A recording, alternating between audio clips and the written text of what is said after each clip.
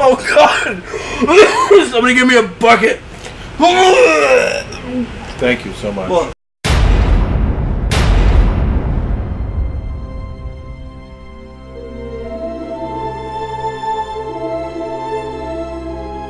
yeah, Prometheus. When did we go see Prometheus? We saw it opening weekend. Yeah, it would have been About 2 weeks. About 2 weeks ago, right? Yeah, a week and a half. We wanted to wait a little bit to do this video because this video is going to have spoilers. If you don't want any spoilers for Prometheus, I suggest you just cut it right here because I feel the need to lambast this movie. Like, I'm just going to go up one side of it and down the fucking other, and I think these two gentlemen are going to be with me on this. It just fails on so many levels, and it's not just the story. It's the execution. Go ahead, Brian Stewart. I keep hearing the same defense for this movie for people who try to defend it, and their defense crumbles rather quickly. Like, they put up initial good front, but then they're like, yeah, never mind, I'm totally wrong. But the defense they always seem to give is, it's definitely not an alien movie, but it works as a science fiction film. No, it doesn't, because even in science fiction, you need to have characters you care about. Well, it's science fiction, but it's bad science fiction, you know what I mean? Like, there's nobody in that movie that I really cared about. There were some characters that I thought were intriguing, like even the old Mr. Whalen there. I thought he was intriguing, but like the means to his end was stupid. Yeah. The Charlize Theron, besides being eye candy, I mean, her character was fucking stupid. She died because she didn't follow the same logic that Bugs Bunny follows. When he sees a falling tree, when Looney Tunes. If she followed the same logic people use for running away from a fucking alligator, she would have survived. or being chased by bees. If something rather narrow is coming for you, you turn on a 90-degree angle on either left or right and continue that way, and then you'll get out of the fucking way and not get crushed by a big horseshoe that's rolling for you. Come on! Just imagine in like Raiders of the Lost Ark, if he was running away from the ball, and if at any point in time he could have just ducked to the side and had it roll past I just wanted to see Wile E. Coyote standing at the side with a sign that just said "Seriously?" Question mark. I can't even think straight. I'm so upset about. Well, how about this? We were all excited because one piece of information that we were so thrilled to hear was that it was going to be rated R. And if we get there and it's A. And the only the only reason it would have been rated R is because the F word gets thrown around 2 or 3 times. I wanted to see some actual evisceration. I wanted to see some gore, and there certainly wasn't enough there to make it an R-rated film. And now, you know, I was looking forward to Ridley Scott really chairing this and doing and championing this movie for us, and I think he failed. I think not just him, but everybody involved with this failed. I don't think the writing. I'm not going to fault the actors and the actresses at all. There's something that's changed with this guy. If the script is not good, you're not going to shine. I'm sorry. You go back and you watch Blade Runner, and Blade Runner is, despite today's standards, still looks like an amazing science fiction film. The special effects of that movie still hold true today.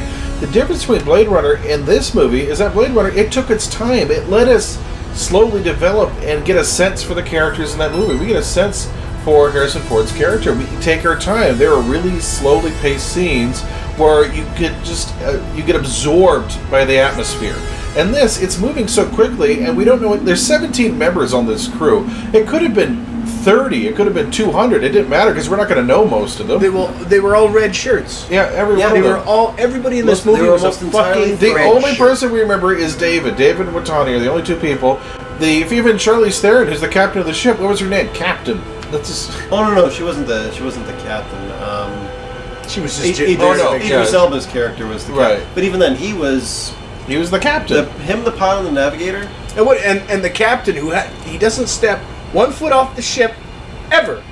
He's the guy about 66% of the way in the movie that's going to figure all this shit out and say, oh, by the way, this is what happened. The aliens don't shit in their own neighborhood. They came here to make weapons. They populated our planet, and now they want to destroy us. I'm thinking, how the fuck did you put this together? And actually, the ending of the movie. You know, you're a bus driver. That's all you are. And all of a sudden, you're going to put all this together. You're surrounded by all these people that were handpicked scientists. Well, even then, to do this job and figure out what the fuck's going on. And you're going to tell us what's going on. Well, my biggest question. And then have Charlize Theron say, "Come fuck me in my chambers." I don't buy it. I don't buy it. What was he? A herbologist or a geologist? Geologist. Geologist. He plays this geologist. And he's a fucking, you know, he comes out of cryo, and some guy tries to make small talk with him, and he's like, hey man, I'm not here to make friends, I'm here to make money. Like, he's this badass. And then they go into this expedition, and he finds one fossilized alien carcass sitting there, and he immediately flips out. Oh, this ain't rocks and shit. I gotta get out of here. And then he turns tail and leaves the party. They've been dead for like 10,000 years. No, but the part that pissed me off more than anything else is the guy that leaves with him, who's like, yeah, shit, I'm out of here, was the biologist. They just found an alien life form, and the biologist is like, I don't want to be here. Yeah, well, what bothered me is that, first of all, we only know those characters as the biologist and the geologist. We don't even remember their names. That's how important they were. And the second thing bothered me, when the geologist was brought out of cryo, and he was like total badass, I'm just here to make money. I thought, this must be some kind of mercenary or some kind of total badass. Or maybe they brought like they brought on some, you know, Marine for protection or some kind of military presence, right? Like almost like a camo looking. And as soon as I found out he was a geologist, I'm like, what the hell is your problem? This is one of a couple different things I had wrong with this guy. This was the guy that brought the fucking probes that was going to map out this institution, right? It was going to map this big labyrinth that they were investigating. And what happens? The guy that's mapping the thing gets fucking lost. There was only one way in and one way out. It's a tunnel. It's a fucking tunnel. How do you get lost with a tunnel? He turns around to leave before the rest of the party does, and when shit hits the fucking ground, that storm's coming. Oh, storm's coming, you gotta get out of there. Everybody else turns tail to leave. They manage to get to the exit, and somehow not only do they not cross paths with the guy that already left, but they get out, and he's lost. And what happens? They find a life form that looks like an alien snake, like an alien cobra. And what does the guy do? He plays coochie coo with the fucking thing. Well, this was the guy who was afraid of corpses at the beginning. And now even that, the reason why they went that direction and wound up in that room is because the captain told them that they got a life form reading in the opposite direction. So if you're terrified of finding a life form, if you go into a room and you find a life form, excuse me, why aren't you terrified? What it reminded me of penis. It was like half penis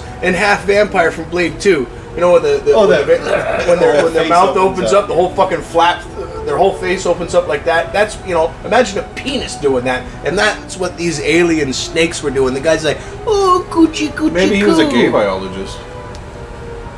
Well, you know, it could be, Yeah. Was there anything that we liked about this movie? It looked good. It was pretty. Yeah. Well, yeah, it was a $150 million movie. I mean, hopefully it looks good. And I was even going to get by the whole the technology of yesterday looked better than the stuff that they had on the Nostromo. Well, I mean, I was ready for that. That wasn't going to hurt the story for me. At least in this case, I can rationalize it saying this is a science vessel, not some, you know, derelict frigging mining barge. Yeah. But I liked the look of the film. I love the landing sequence where they're first landing on the planet's surface. That looked fantastic. That was one of the best landing sequences I've ever seen. But then again, what's a landing sequence but filler? Yeah. You know? And when they take off, when they get their fucking vehicles and they're taking off for the temple, because they recognize that whatever this is, it's well, not man-made, but it's not natural. They landed somewhere where something was manufactured. Something was there and built something, and they were going for it. And the music that's playing while they're all driving towards this thing, and I'm like, okay, yeah, this is good, this was good. And then it was never bored throughout the whole film, and it definitely held my attention all the way through. But I kept thinking, okay, you've hooked me, you've drawn me in, I'm going with you on this trip, I'm all excited, and I kept waiting for it to go up to that next level of suspense and terror that Aliens did, and it never gets there. No. It just keeps you constantly dragging you through. Yeah. And it never ever elevates, and it just sucks. It stays at the, you know, it's like, okay, you've built the scale up to a perfect 5, now take me to the 10, and it just sat there at the halfway point for 2 hours. Yes, I kept waiting for the payoff, and it never happened. No, never. Like even the end, you know, like Alien coming in, which I had issues with, like the whole space jockey alien. That was. We'll get onto that in a moment.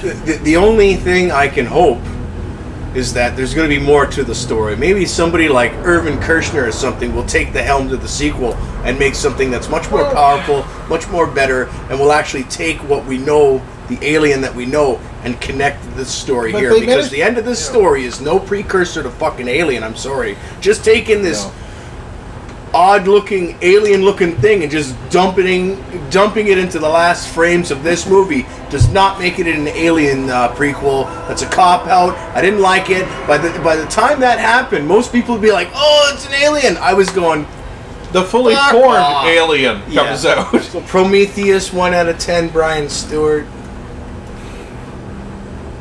It's going to be a 2 or a 3. I'd give it a 4 because I wasn't bored. You know, but it hurt my head afterwards. It wasn't a 4 when I walked out of the theater, but I was waiting to see, because some films you don't know what they're like. Sometimes they get better over time. Other movies that you think of them less. And it was a 4 when I left the theater, but now it's a 2. And you know what? We only scratched the surface of the shit that we didn't like about this movie. We could do a 2-hour episode just on the... We could make an episode longer than the movie, bitching about the shit in the movie. I'm sorry. It was that bad. If anybody out there wants to say we're full of shit, we don't know what we're talking about, broke my soul. By all means, feedback. Well, I'll debate any one of you fuckers about how this movie sucked. Missed the chemistry of the first movie. Small crew, people we liked. How do you screw that up?